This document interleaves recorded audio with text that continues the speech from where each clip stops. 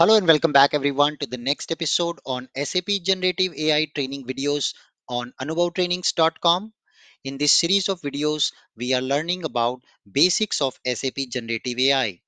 Before we implement the real-time generative AI use cases, we are covering introduction to machine learning, deep learning, and natural language processing. In the last episode, we covered about what is natural language processing.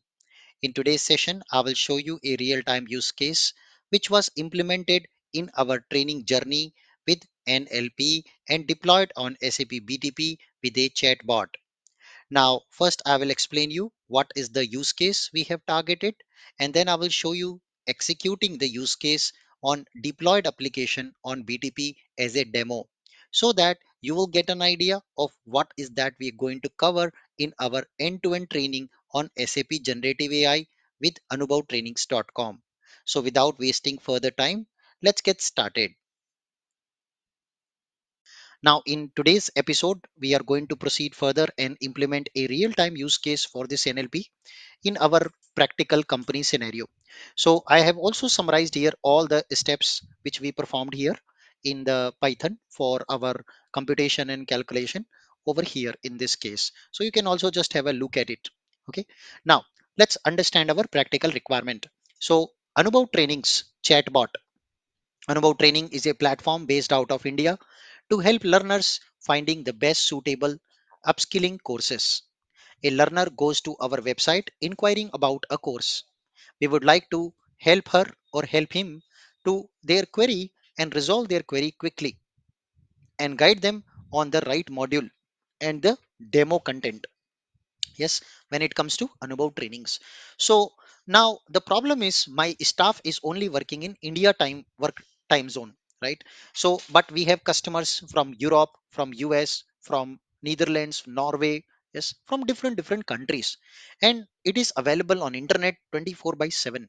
So when a learner comes to our website, they would want to get the information about a course immediately. They don't want to wait for sending an email and getting a reply. So what we can do, we can design a simple chatbot for them. Now this chatbot will help them actually to get answers, basic answers quickly. So student ask relevant questions on our website and then our chatbot will respond. So let me first show you the demo of what we implemented already using NLP on our actual website. And then I will show you how did my team of engineers have actually built this chatbot practically with NLP. So that's a very practical use case. In fact, we are not just helping you to learn AI, but we are also helping you to actually see the implementation. Plus, how did we ourselves implemented these use cases in our own organization? So let me go back to anubhavtrainings.com, our official website, and the moment you go there, on the left you see you get a beautiful lady which is saying hello, and I can help you the answers of most important questions. So you can see welcome to our website, how are you, basic greetings, and then I'll say hello. So what happens actually, I can start interacting with this chatbot, and this will then find me the relevant answers. Yes, this is what exactly what it is going to do for us. So I will just go back and start typing my queries. So I can say hello, and you see it respond back with hello, I would like to uh, inquire on SAP BTP training. Yes. So when I do that, there is this BTP word, right? That is my entity. So you see, it finds the most similar answer and it returns back with the demo video to the student. Wow, nice. So what is the fee? So you see, again, it finds the most similar answer and it asks me, yeah, we will send you the details. Please share your email ID. Or I want to know SAP build training.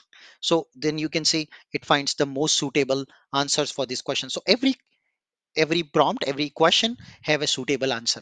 Now this is not chat gpt, this is not where I am building a story. The use case is completely different. The use case is to provide a customer service. So for different use cases, you will use different AI based technologies and AI based algorithms. So for this kind of a use case, perhaps it is suffice enough to implement with NLP. You probably don't want to go uh, you know an agentic AI or AI agent or something like that. It's very simple because user ask you question and you just supposed to reply the answer. Yeah. So what about my Anubhav trainings crypto token? Yes. So when you answer, you will get an answer that, oh, these are the most similar answers I can think of. Can I make crypto payments? So it will give you, then you see our Anubhav trainings crypto token. So then it shows you this the website, and you can see the price of our crypto token also on the blockchain.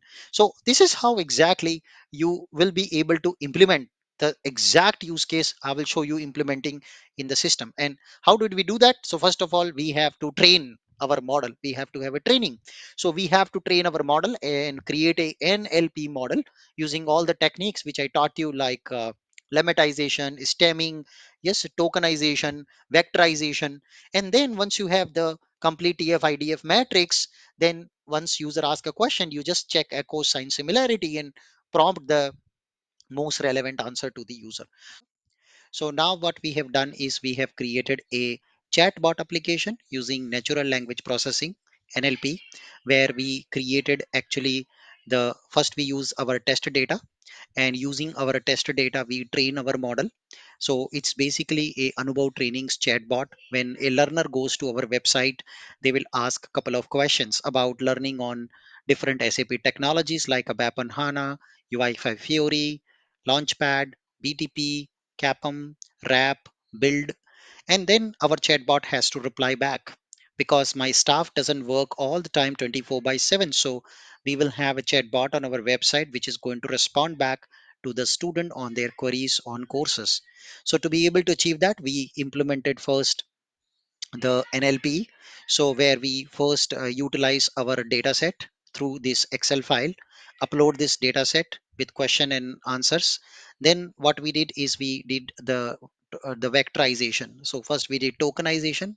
We have done all the stemming, all the tokenization, lemmatization, and then we have done feature engineering to convert my tokens into the vector matrix using TF-IDF.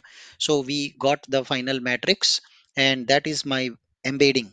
So once the embeddings are created, we then call the user question, and based on the user question we find the cosine similarity, and whichever question is very similar to the question user asked, we find the index of the answer and we reply back to the user.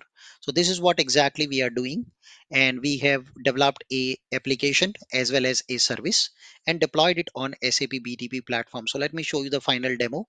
This is the Anubhav training bot which is created, and if I go back and ask a question, let's say I want to learn ABAP on HANA, and then I ask a question, so it makes a call to our web API, and that will do all the NLP, and Wahala it reply back with the most similar answer for the ABAP on HANA demo. If I ask SAP BTP Capum, then it will just go ahead and ask the question to the chatbot, find the similarity, and then it returns back the most suitable and appropriate answers. If I probably ask it, are you a chatbot? Again it finds the similarity, and it ironically replies back, lol, you are smart to figure it out, thanks for tracing me, please share your feedback, how am I doing a good job or not? Nice. So this is how exactly you can design and develop a end-to-end NLP application. With that, thank you so much for watching this video with me today. If you feel this content is helping you, kindly subscribe and share this channel in the WhatsApp group of your company teams. And I hope to see you in my next episode. Happy learning. Till then, goodbye and see you again.